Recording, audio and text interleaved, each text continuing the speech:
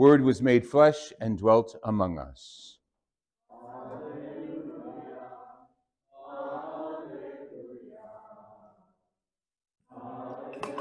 Thank you. The Lord be with you. A reading from the Holy Gospel according to Matthew. This is how the birth of Jesus Christ came about. When his mother Mary was betrothed to Joseph, but before they lived together, she was found with child by the Holy Spirit. Joseph, her husband, since he was a righteous man, yet unwilling to expose her to shame, decided to divorce her quietly. Such was his intention, when, behold, the angel of the Lord appeared to him in a dream and said, Joseph, son of David, do not be afraid to take Mary, your wife, into your home. For it is through the Holy Spirit that this child has been conceived in her. She will bear a son. You are to name him Jesus, because he will be the person who saves his people from their sins.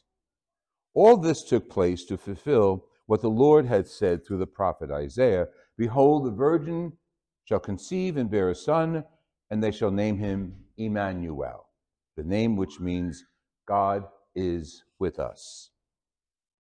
When Joseph awoke, he did as the angel of the Lord had commanded him, and took his wife into his home. The Gospel of the Lord Jesus Christ.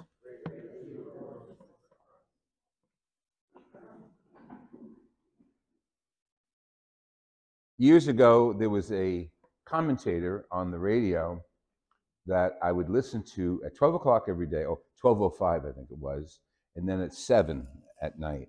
His name was Paul Harvey. He had a succinct way of giving a new spin on whatever the news was of the day. There's plenty of seats. Come over here. Come on. And if they're babies, bring them up front, because this is their holiday. And so Paul Harvey would end his little piece with a phrase, and now you know the rest of the story. And if I had the energy, I would give it to you in his little accent. Now you know the rest of the story. That was it, I just gave it. So today, you know the rest of the story. Let's go back, because the story we read about Joseph, see, he doesn't feature too much in the Gospels, but today he's a star. Now you're going to know the rest of the story. You know the background. The angel Gabriel came to Mary. You're going to be the son of God. Mary says, how can this be? And don't worry, the Holy Spirit will come upon you, and the child will be born, will be the Savior of the world. Okay. But at that point, she wasn't married. She was betrothed to Joseph. They had to go through this period, like an engagement, before he probably built his house and got his finances together, before he could actually marry her. So they weren't living together, but she was his, he was hers, betrothed. But that got messed up. It got messed up because now she's pregnant. What do you do with a pregnant woman? Well, in the time of Joseph, if you're married to her, if you betrothed to her and she's pregnant, somebody else, you can condemn her, you can divorce her, you can have her go before the Sanhedrin or one of the public figures and have her stoned to death. That's not too foreign from Semitic culture today in some places. But we come back to today and to the rest of the story. So Joseph has a dream, and the angel of God, the angelos, the messenger of God, says, whoa, don't be afraid to take this woman into your home, because by the Holy Spirit that she's carrying this child. And you're going to name him something that means what he is, Joshua. Joshua or Jesus. And that means he who saves his people. Where did that begin? It goes back hundreds of years before Jesus was ever born. And the prophet Isaiah, great prophet of the Old Testament, so much that we know about Jesus was applied to the scriptures based on the inspiration from Isaiah. Things about today, like announcing his birth, the crucifixion scenes, the sorrowful scenes of his life, the suffering servant that we read on Good Friday. all come from Isaiah. Not one man, but a series of books and authors attributed to the school of Isaiah. So the book of Isaiah covers 300 years, but it's not the same author. So we're in early part of Isaiah. And don't forget, the people of Israel were a political entity. Besides a religious entity, they were a political entity. Much of what we're fighting today in some parts of the world. The theocratic lifestyle is very dangerous. It means the priests have all the power. You don't want your priests to have all the power. Physical, political, and then the other way today. So they're living in a theocratic system, and Isaiah is telling Ahaz, the king, don't mix politics and religion with the other people, the enemies who are going to attack you. Listen to God alone. Don't join forces with the Greeks. Don't join forces with the Assyrians or any other group. No ecumenism those days. No ecumenical thought at all. Ahaz plays his bets, and he says, you know what? Thanks, Isaiah, but no thanks. Because I'm going to make bargains and covenants with these other former enemies so I can win the battle. Bad move. And at that point, Isaiah goes to Ahaz and says, you really screwed up, Ahaz. And why don't you ask God for a sign that I'm correct? And Ahaz, in his false, narcissistic humility, said, oh, you heard it right here. I am not going to weary my God, and I'm not going to tempt God. And Isaiah had enough of that, and he says, okay, you not only weary the people of God, now you're wearying God by saying you're not going to tempt God. God is in charge, and I'm bringing God's message to you, and if you're interpreting that as my own message, you're wrong. It's God's message. Don't mingle with the other groups that are going to defile the temple. As a matter of fact, he went that far, Ahaz, to set up pagan altars in the temple, which was like complete sacrilege. So Ahaz is really screwing himself. Isaiah is pointing it to him how bad he's doing. And what does Isaiah say? I'll give you a sign. And don't forget, these are the days of kings having more than one wife. So he had a harem, okay? And there was one wife, potential, in the group, in the palace, unmarried, single, young girl. We called it an alma. When that was translated from the Aramaic into the Greek, it was called virgin. Young, unmarried girl. And Isaiah points to her and says, okay, I'll give you a sign. See this Alma? She's going to be pregnant with a child, and you're going to name him God with us, Emmanuel. That doesn't happen.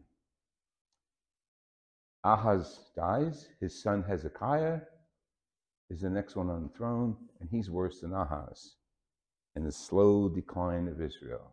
But that phrase, when Matthew went back into the Old Testament, just like you and I are doing today, looking at Isaiah, when Matthew went back, don't forget, he had no guideline. He had no theological guidelines as to what he was going to write about. But he wanted to write about Jesus, the man, and that's why very often in our iconography, Matthew is pictured as a man with wings. It's a symbol of his gospel because it focuses on the humanity of Jesus. And the phrase that got him, Matthew, is God with us. Emmanuel, God with us. What a name. What a role. Life goes on, and then we pick up Matthew during Joseph's dream. And we just heard that read. Joseph is dreaming, and God is speaking to him through a messenger. Joseph, don't be afraid to take Mary. She's going to be the mother of the Savior. And Joseph's head is rambling, I'm sure. Don't forget, Joseph is also a member of the ancient house of David, the ancestry of David. the Messiah had to be born into the house of David. Because the scriptures all said that. Whenever the Messiah comes, he will be born into the house of David. Lo and behold, Joseph, where does he go to register Christmas Eve? He goes to Bethlehem because that was the city of David. He goes back to his ancestry home. It all comes together. And Matthew's putting this together saying, wait a minute, this goes back hundreds of years. And we didn't know it at the time, but Isaiah was predicting the birth of God with us, Emmanuel. And now you know the rest of the story. That Joseph says yes to the angel, says yes to Mary. And now we're going to begin that little voyage, and then we'll continue that voyage on Christmas Eve, 5 o'clock. That was just a reminder what time Mass is on Christmas Eve. We'll continue that story on Christmas Eve, and we will hear once again the birth of the Messiah. But before we go there, who cares who the Messiah is? You're not Jews. I'm not a Jew. Who cares who the Messiah is? We have Paul telling us in a letter to the Romans just what we are worshiping and why we're doing what we're doing. Paul identifies himself. I'm a slave of God. I'm doing what I'm doing on behalf of God, and I have no choice.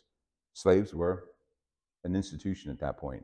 So the people who heard that, you're a slave of God. You're making yourself a slave, which means taking orders and doing whatever God wants you to do.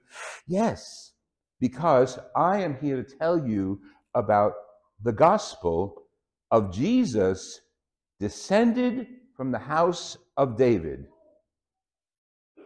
That Jesus descended from the house of David is God in the flesh, Jesus Christ, son of David, ancestor of David, son of Joseph and Mary, and son of God. See, Paul brings it together. Now, Paul's gospel, his readings here, come well after the birth of Jesus, well after the death of Jesus. But he's putting it all together. This is our heritage. This is your grandmother sitting down on the couch next to the fireplace telling you about how she experienced the United States and saw the Statue of Liberty, and how she came over on a boat or a cattle truck, and all her stories. And she's sitting there telling you how we got here, how you got here from Africa or Italy or Portugal or anywhere around the world. That's what this is all about. That's what Paul is doing. He's telling us our story. And our story as Christians starts with Jesus Christ. Who is he? He came after the resurrection of the dead, and after his holy resurrection, he gives us grace. He brings us to faith, and he calls all of us to one family, to be holy, just like his Father is holy. You see how significant Christmas is in Advent? To find out who we are. Why do we come here? Whether with this Catholic church or another Catholic church, why do we worship? Because we are connected to the family of God through Jesus Christ, son of David, son of Mary, son of Joseph. And now you know the rest of the story.